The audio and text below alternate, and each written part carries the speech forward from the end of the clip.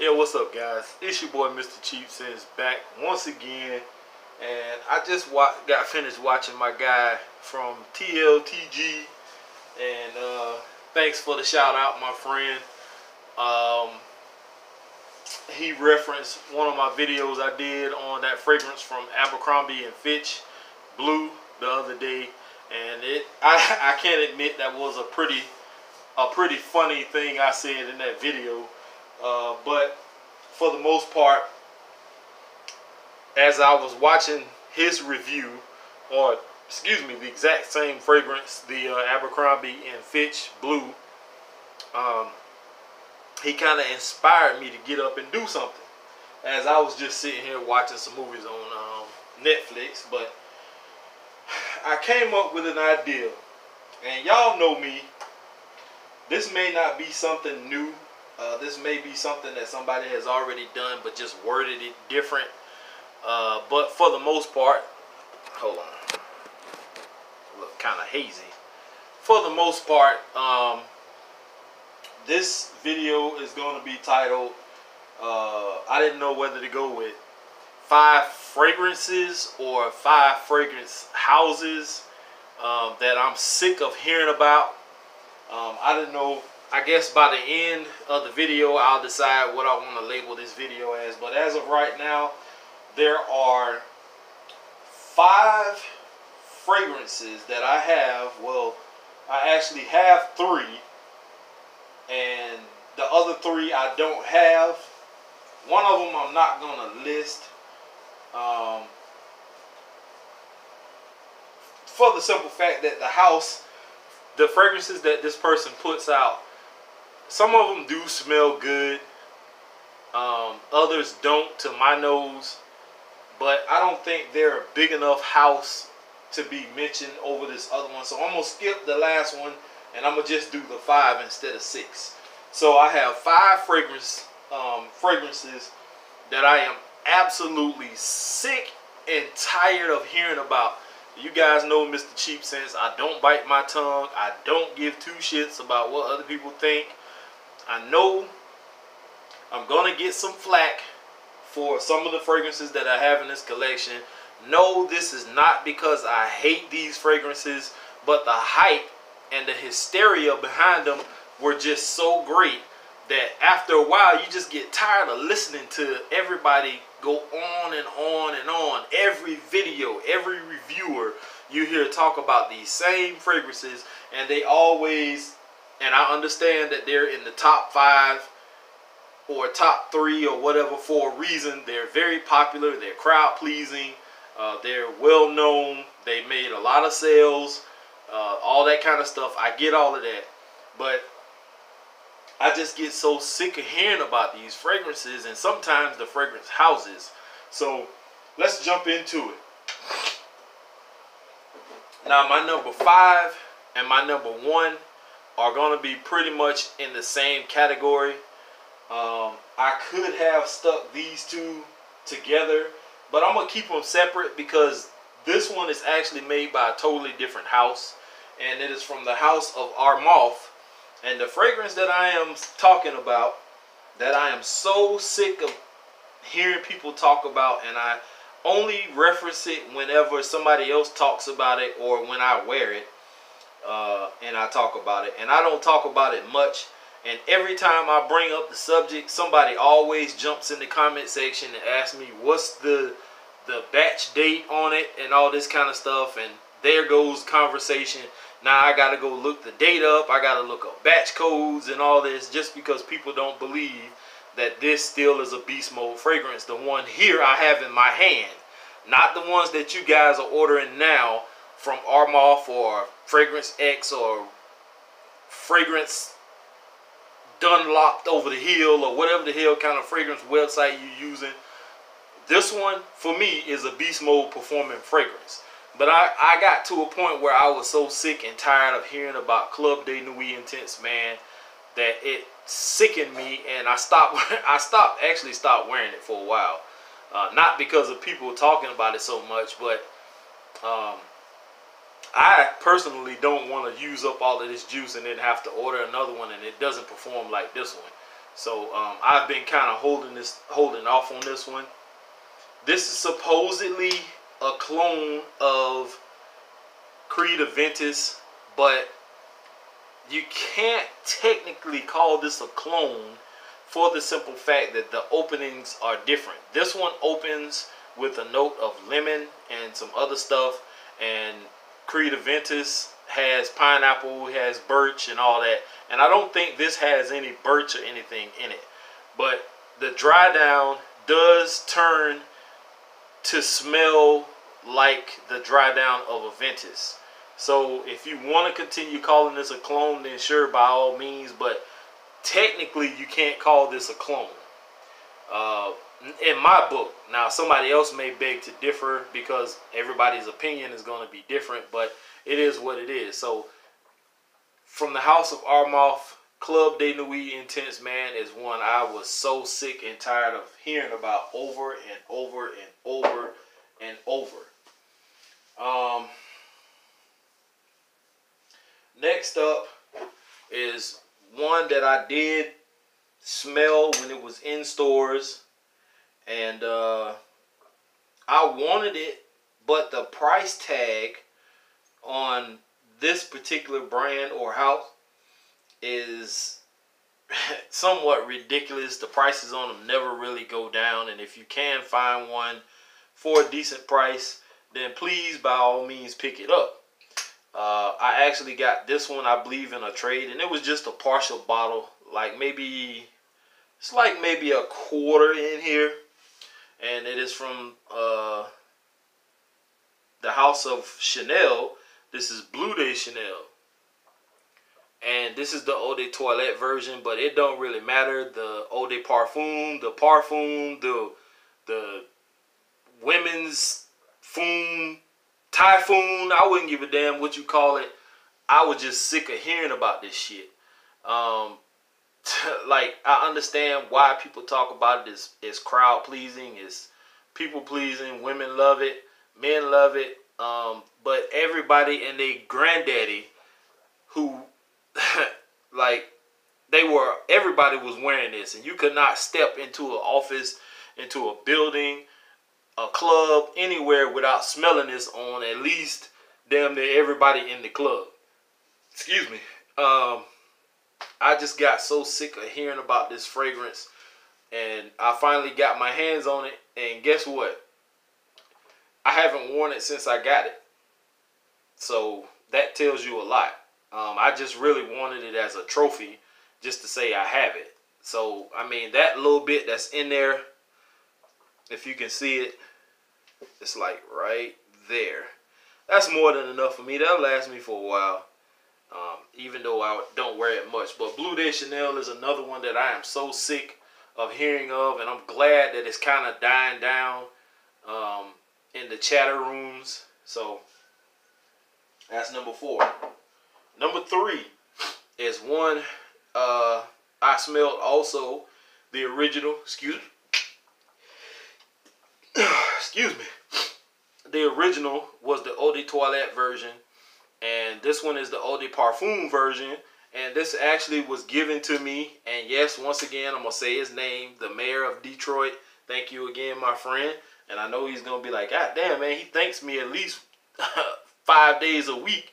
Well, I'm grateful of all of my subscribers for sending me whatever it is they send me, and being gracious enough to do what you do.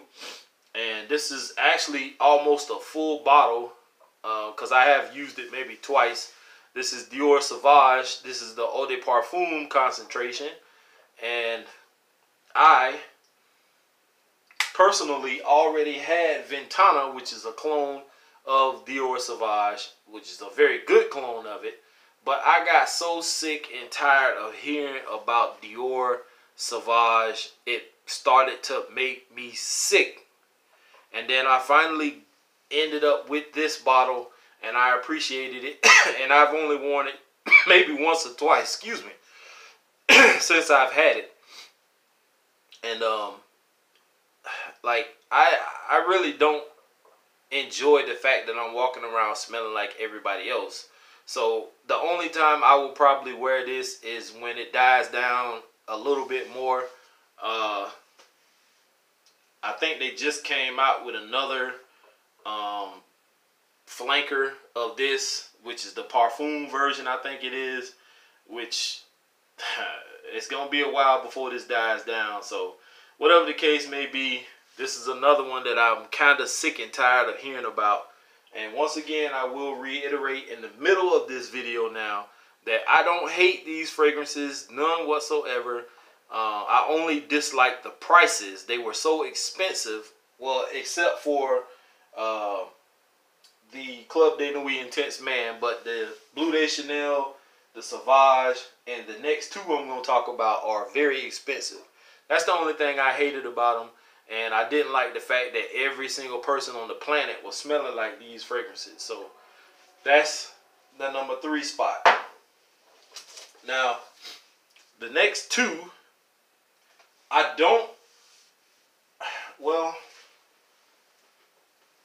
think I do. That hurts so bad. Okay, I do have this particular one from this house. And you guys hooked me up with so much stuff that it's crazy. Look at this jar. Every time I open this jar, this one and the other one, it makes my room smell so good, man.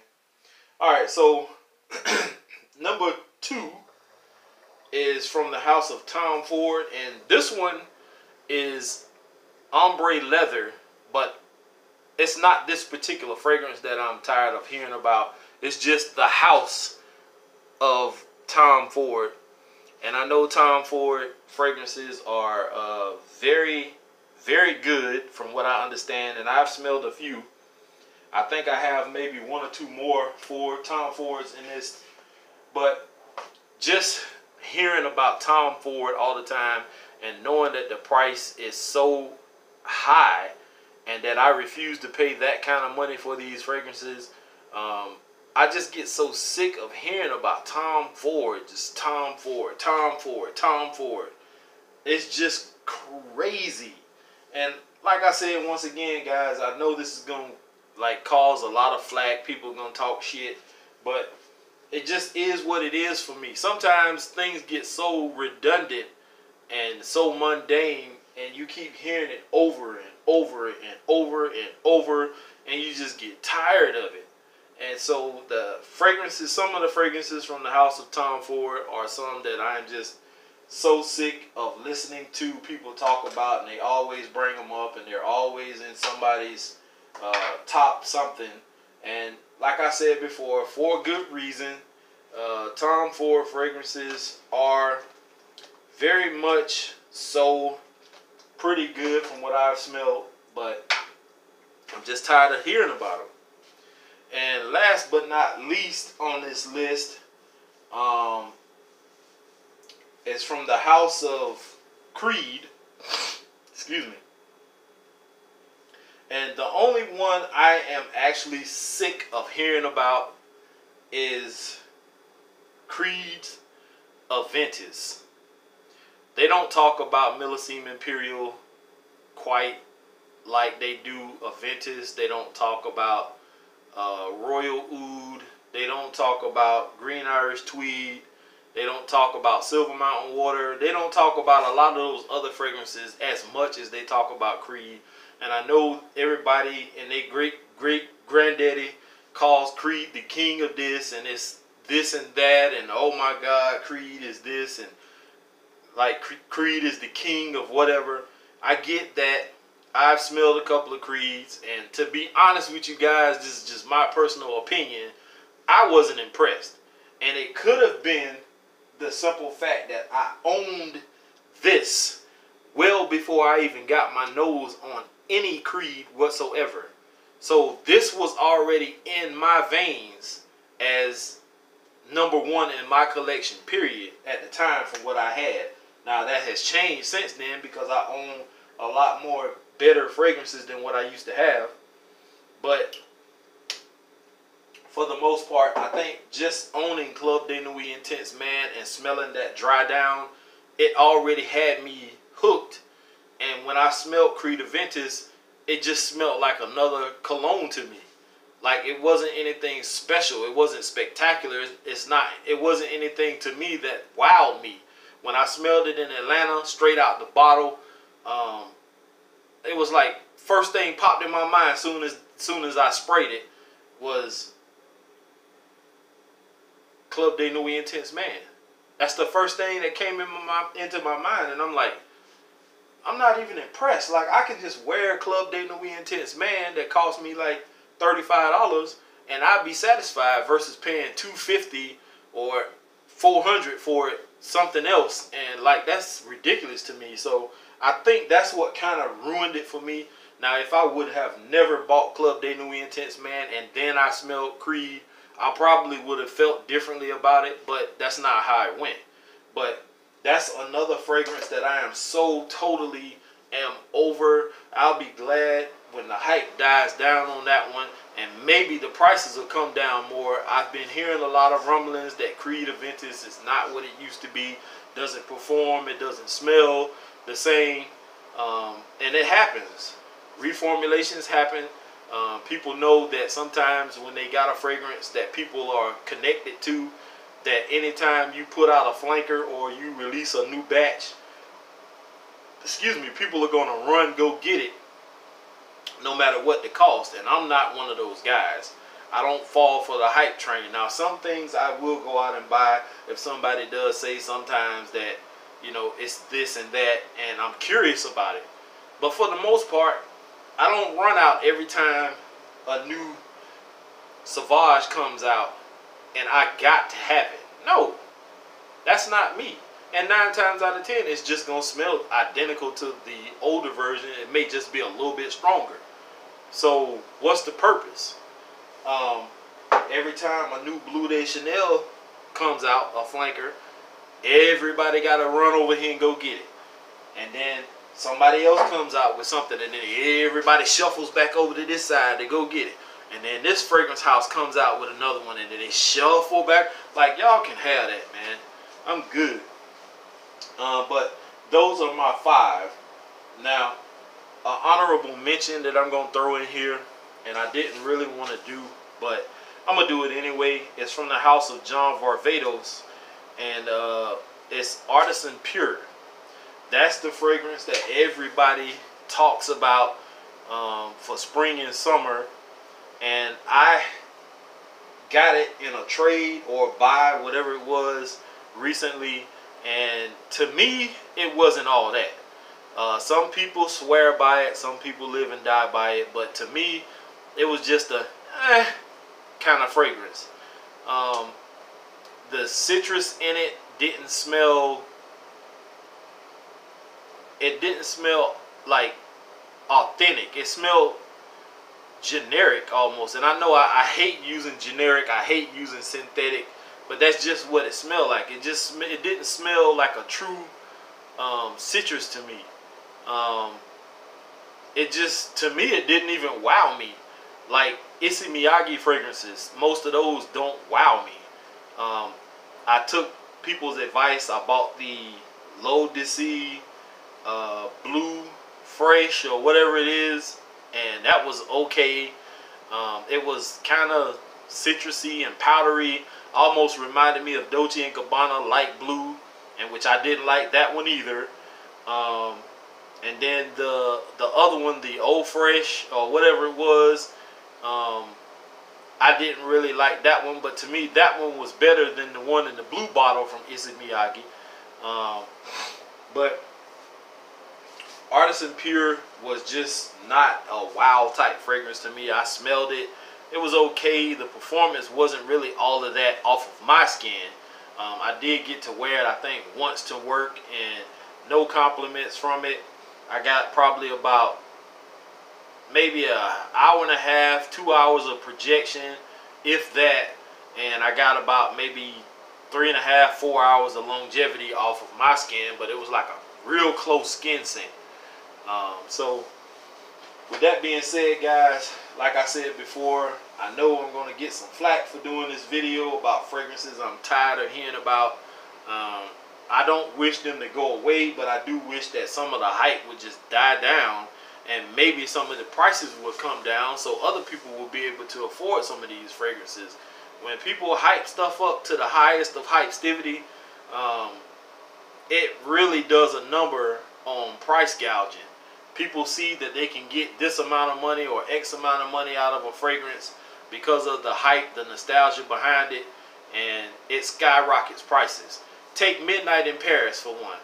Midnight in Paris used to be one you can buy for like 15, 20 bucks. And this is from what I understand. I've never owned